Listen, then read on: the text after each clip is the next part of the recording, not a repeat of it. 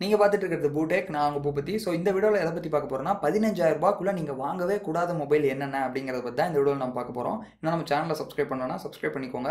பக்கத்தில் இருக்க bell button click பண்ணிங்கன்னா நான் போகிற எல்லா வீடியோக்கும் உங்களுக்கு ஒரு நோட்டிஃபிகேஷன் வந்துடும். ஓகேங்க, 15,000 ரூபாய்க்குள்ள ஒரு ஸ்மார்ட் ஃபோன் எடுக்கணும் அப்படின்னு பிளான் பண்ணிட்டு இருந்தீங்க அப்படின்னா கண்டிப்பாக இந்த வீடியோ உங்களுக்கு யூஸ்ஃபுல்லாக இருக்கும். இந்த வீடியோ ஸ்கிப் பண்ணாமல் ஃபுல்லாக பாருங்கள். வீடியோ பார்க்கறதுக்கு முன்னாடி இந்த வீடியோ பண்ணுறதுனால எனக்கு என்ன ப்ராஃபிட் அப்படிங்கிறத நான் சொல்லிடுறேன். ஸோ இது வரைக்கும் எந்த பிராண்ட் இருந்தும் ரிவ்யூ யூனிட் நமக்கு வந்தது கிடையாது, எந்த ஸ்மார்ட் ஃபோனும். ஸோ இந்த வீடியோக்கு அப்புறம் வரதுக்கு வாய்ப்பே கிடையாது. ஸோ அதுதான் எனக்கு இருக்க ப்ராஃபிட். உங்களுக்கு என்ன ப்ராஃபிட் அப்படின்னா, ஸோ இந்த மொபைல்லாம் எடுக்காமல் இருந்தீங்க அப்படின்னா உங்கள் பணத்தை நீங்கள் வேஸ்ட் பண்ணாமல் சேவ் பண்ணிடலாம்.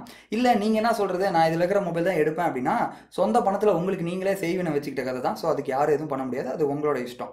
ஸோ இந்த ஃபோன்ஸ் எல்லாம் பார்த்தீங்க அப்படின்னா இப்போ இருக்க மார்க்கெட்டுக்கு வேல்யூ ஃபார் மணி கிடையாது. ஃபர்ஸ்ட் ஷோமிலேருந்தே ஆரம்பிக்கலாம். ஷோமி பார்த்தீங்க அப்படின்னா நிறைய நல்ல மொபைல்ஸ்லாம் லான்ச் பண்ணியிருக்காங்க. நானுமே நிறைய மொபைல் ரிவ்யூ பண்ணியிருக்கேன். பர்சனலாக நான் யூஸ் பண்ணிட்டு இருக்கிறது ரெட்மி நோட் 4 தான். என் கையில் இருக்கிறது பார்த்தீங்கன்னா Mi Band 3, அங்கே இருக்கிறது பார்த்தீங்கன்னா Mi 3C ரவுட்டர் தான். ஸோ அதனால் அந்த கம்பெனிக்கு எனக்கு விரோதம்லாம் எதுவும் கிடையாதுங்க.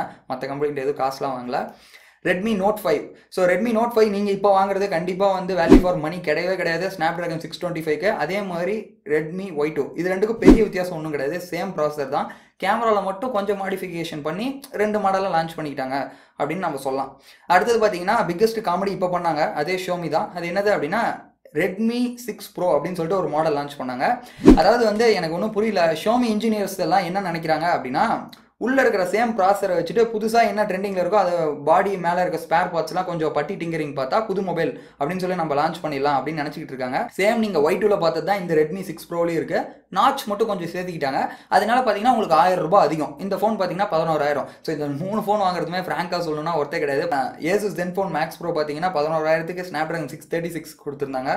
ஸோ என்ன சொல்கிறது, இந்த 3 மொபைலுமே வேல்யூ ஃபார் மணி கண்டிப்பாக இல்லை. அடுத்தது பார்த்தீங்கன்னா ரியல்மி 2.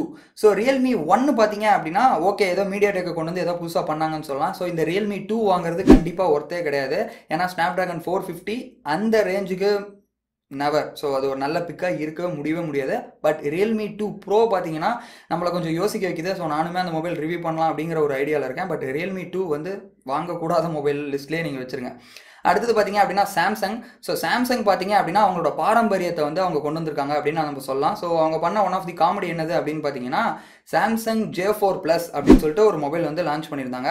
ஸோ இந்த மொபைலோட ஸ்பெக்ஸ் என்ன அப்படின்னு பார்த்தீங்கன்னா இதில் ஸ்னாப்ட்ராகன் 425 ப்ராசஸர் கொடுத்துருக்காங்க. ஸோ இது எவ்வளோ பெரிய விஷயம் தெரியுமா?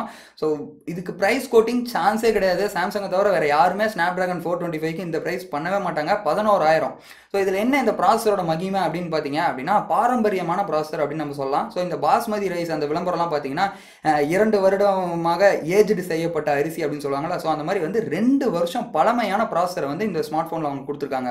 ஸோ அதனால 2 GB ரேம், வாவ், பெரிய விஷயம். 11,000க்கு சான்ஸே இல்லை சாம்சங்.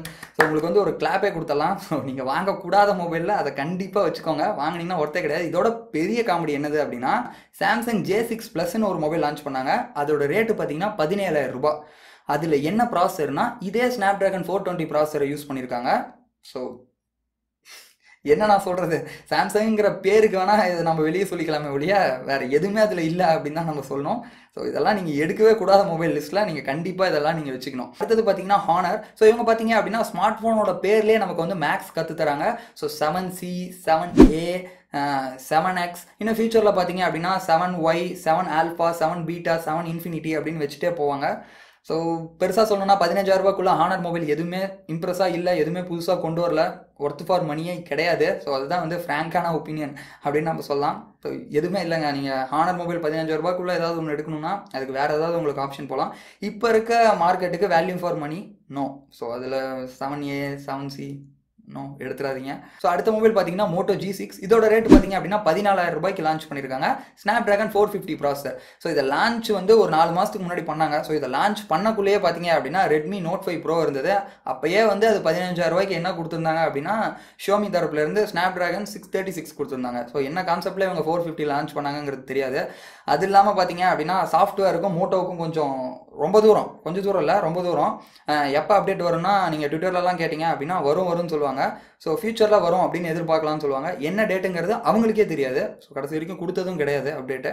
ஸோ இதான் மோட்டோவோட நிலமை. ஸோ மோட்டோ G6 எடுக்கிற மாதிரி பிளான் இருந்துச்சுன்னா ஸோ அதுவுமே எடுக்காதீங்க. இது பிக்கஸ்ட் காமெடி ஷோமி பண்ணது என்னது அப்படின்னா Redmi note 5 bro red colour variant வருதுன்னு சொன்னாங்க. பட் என்னோட கேள்வி என்னன்னா, யாருக்கு அது யார் வாங்க போறா அப்படிங்கிறது தான். ஸோ ஒரு வருஷம் பழமையான டிவைஸஸ்க்கு ஸோ இது வந்து இவங்க எல்லாமே ஸ்மார்ட் ஃபோன் மார்க்கெட்டில் இவங்க பண்ணுறது எல்லாமே காமெடியாக இருக்குது. ஏதோ பழமை வாய்ந்தது அப்படின்னு வேணால் நம்ம சொல்லிக்கலாமே ஒழிய, இப்போ நான் சொன்ன ஃபோன்ஸ் எல்லாமே எதுவுமே நீங்கள் வாங்கிடாது. இப்போ வரைக்கும் நான் சொன்ன மாடல்ஸ் எல்லாமே பார்த்தீங்க அப்படின்னா ஆன்லைனில். ஸோ ஆஃப்லைனில் பார்த்தீங்க அப்படின்னா கஜன்னு இருக்குது. ஸோ என் ஃப்ரெண்டு கூட வந்து மொபைல் எடுக்க பர்சனலாக போயிருந்தேன். நீங்கள் கேட்ட மொபைலை தாண்டி அவங்க என்னென்ன மொபைல்ஸ் எல்லாமே காட்டுறாங்க. சில மொபைல்லாம் கேமரா ஃபோன் அப்படின்னு சொல்கிறாங்க. எனக்கே ஷாக்கிங்காக இருக்குது. ஸோ அப்போ நம்ம கையில் வச்சிருக்க ஃபோன்லாம் கேமரா இல்லாத ஃபோனா அப்படிங்கிறது எனக்கே ஒரு டவுட் வருது அப்படின்னு சொல்லலாம்.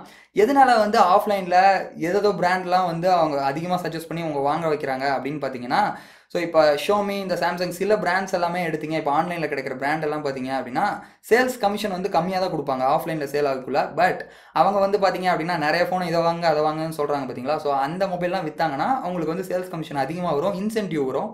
எவனோ ஒருத்தன் சம்பாதிக்கிறான் அப்படிங்கிறதுக்காக நம்ம பணத்தை நம்ம குப்பையில் போட முடியாதுல்ல. ஸோ அதனால் கொஞ்சம் நல்லா யோசிச்சுக்கோங்க இந்த ஆஃப்லைனில் வாங்கக்குள்ள. ஆஃப்லைனில் நிறையா இருக்குதுங்க. இந்த ஸ்வைப்பு, லெமனு, மைக்ரோமேக்ஸு, இப்படி சொல்லிகிட்டே போகலாம். ஸோ இந்த பிராண்ட்லாம் எடுத்திங்கன்னா முன்ன சொன்னதாவது ஏதாவது ஹானரு, சாம்சங் அப்படிங்கிற பிராண்டை வச்சு தப்பிச்சிக்கலாம். இதெல்லாம் எதுக்கு எடுத்தண்டா அப்படின்னு உங்களையே ஃபீல் பண்ண வைக்கிற மாதிரியான ஒரு ஃபோன் தான். சர்வீஸ் சென்டர் எங்கே இருக்குன்னு தெரியாது, எதுவுமே எங்கே இருக்குதுன்னு தெரியாது. ஸோ இப்போ வரைக்கும் நான் சொன்ன ஃபோன்ஸ் எல்லாம் தான் பார்த்தீங்கன்னா 15,000 ரூபாய்க்குள்ளே நீங்கள் வாங்கக்கூடாத ஃபோன். ஓகே, இப்போ உங்களுக்கு வந்து ஒரு கேள்வி வரலாம். இந்த வீடியோ பார்த்துட்டு இருக்க உங்களுக்கு, இந்த ஸ்மார்ட் ஃபோனில் ஒன்று தான் நான் யூஸ் பண்ணிட்டு இருக்கேன், ஒரு வருஷமாக நல்லா தான் இருக்குது, நீங்கள் ஏன் வாங்கக்கூடாதுன்னு சொல்கிறீங்க அப்படின்னு கேட்டிங்கன்னா, இது எல்லாமே பேட் ஃபோன் கிடையாது. இப்போ இருக்க மார்க்கெட் வேல்யூக்கு நீங்கள் கொடுக்குற பணத்துக்கு இது ஒர்த் இல்லை அப்படின்னு தான் நான் சொல்கிறேன். வேல்யூ ஃபார் மணி இல்லை. அது எப்படிங்கிறத நான் எக்ஸ்பிளைன் பண்ணுறேன். ஒரு வருஷத்துக்கு முன்னாடி ஸ்னாப்ட்ராகன் 625 உள்ள ஒரு ப்ராசஸர் உள்ள மொபைல் 10,000 ரூபாய்னா நம்ம அக்செப்ட் பண்ணிக்கலாம். அதே ப்ராசஸரை வச்சு கொஞ்சம் மாடிஃபிகேஷன் பண்ணிவிட்டு வந்து ரேட் அதிகமாக கொடுக்குறாங்க அப்படிங்கக்குள்ள நம்மளால் அதை அக்செப்டே பண்ணிக்க முடியாது. ஏன்னா இப்போ நிறைய பிராண்ட்ஸ் இருக்குது, நமக்கு நிறைய ஆப்ஷன்ஸ் இருக்குது. ஸோ அதை தான் நான் சொல்ல வரேன். இதெல்லாம் நல்ல மொபைலாக கெட்ட மொபைலாங்கிறது இங்கே கிடையாது. வேல்யூ ஃபார் மணியா இப்போ இருக்க நீங்கள் கொடுக்குற பணத்துக்கு இந்த ஃபோன்ஸ் எல்லாம் இருக்க ஸ்பெக்ஸ் ஒர்த்தா அப்படிங்கிறது தான். ஸோ அதுக்காக தான் வந்துட்டு இதை நான் அவங்க கூட சொல்லியிருக்கேன். அதனால் வந்துட்டு இந்த மொபைல்லாம் கெட்ட மொபைல் அப்படிங்கிறது கிடையாது. நீங்கள் கொடுக்குற பணத்துக்கு இப்போ இருக்க மார்க்கெட்டுக்கு இது ஒர்த் இல்லை அப்படிங்கிறதான் கண்டிப்பாக நீங்கள் புரிஞ்சுப்பீங்க அப்படிங்கிறத நான் நினைக்கிறேன். ஸோ இந்த மொபைலாம் வாங்கக்கூடாதுன்னு சொல்லிட்டீங்க. அப்போ நாங்கள் என்ன மொபைல் தான் வாங்குறது அப்படின்னு கேட்டிங்க அப்படின்னா, பெஸ்ட் மொபைல் அண்டர் 20,000 இல்லை அண்டர் 50,000 அப்படின்னு சொல்லிட்டு நம்ம வீடியோ போடலாமா அப்படிங்கிறத கீழே கமெண்ட் பாக்ஸில் கமெண்ட் பண்ணுங்கள். ஸோ நிறைய பேர் கேட்டிங்க அப்படின்னா அந்த வீடியோ நான் ரெடி பண்ணுறேன். இந்த வீடியோ பிடிச்சிருந்தா ஒரு லைக் கொடுங்க. இந்த வீடியோ பற்றினா உங்களோட கருத்துக்கள் என்ன அப்படிங்கிறத கீழே கமெண்ட் பாக்ஸில் கமெண்ட் பண்ணுங்கள். That's all guys. Thank you for வாட்சிங் தி வீடியோ.